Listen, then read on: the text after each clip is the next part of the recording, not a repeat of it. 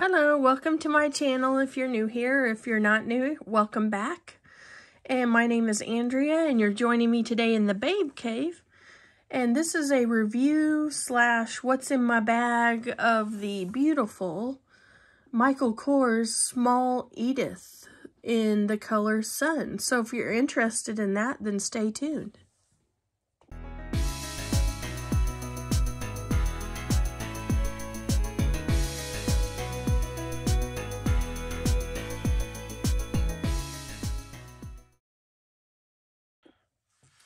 So as you can see, I kept the charm on.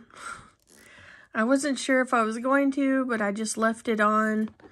I wore this top handle and I used the strap, and I prefer shoulder on this bag just because of how wide it is. I just preferred it as a shoulder bag.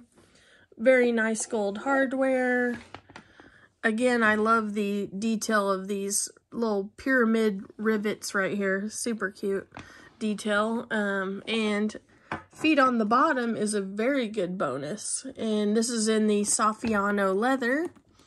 So it's, you know, you can wear it anytime, you know, any weather, basically. So let me show you the details of the inside of the bag and what I put inside.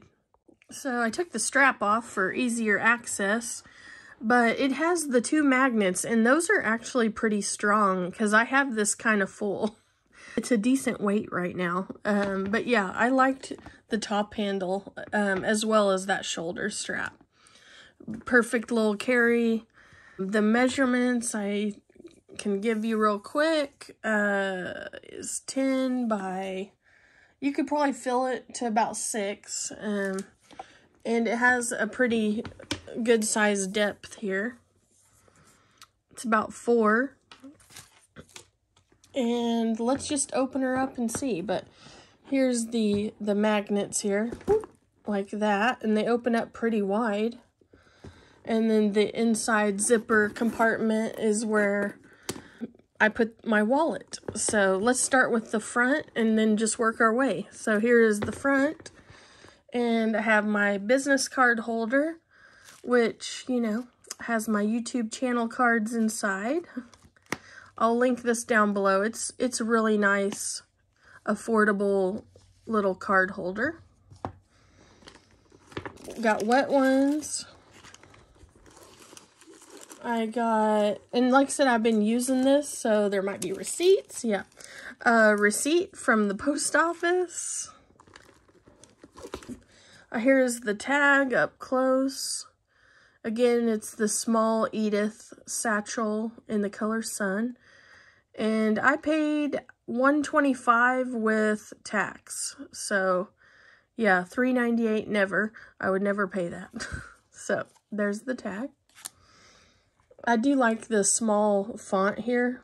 And I did get a compliment that they really like this color. It's kind of an orangey yellow, but more on the yellow side, but it very much stands out and people notice it and they think it's pretty. So back to what's inside. I have some gum. Yeah, happens to be yellow, juicy fruit. And I just have my pen, my Fanta chapstick, and the LA Colors makeup stick. You can use this on your lips, your eyes, or your cheeks, I believe. So yeah, this is very, very handy and very pretty for summer. I've got some gum and surprise, surprise, butter rum lifesaver. And my hand sanitizer's down there. And a house key with a Universal Studios keychain that probably was, this keychain is probably over 20 years old. I think it was my senior trip to Florida when I graduated high school. So yeah, it's seen better days, but it's still a cute Universal Studios keychain. So the middle compartment, I had to go with the sunflowers, because look how pretty that is. It went perfect, and it has that yellow orange, you know, detail that the bag, you know, has a slight orange tint to it. So yeah, this is my wallet from Walmart. I think I got it last year. It's super cute.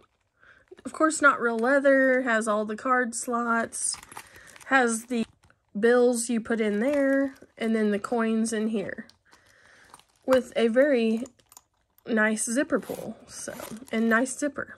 So that goes amazing with this bag.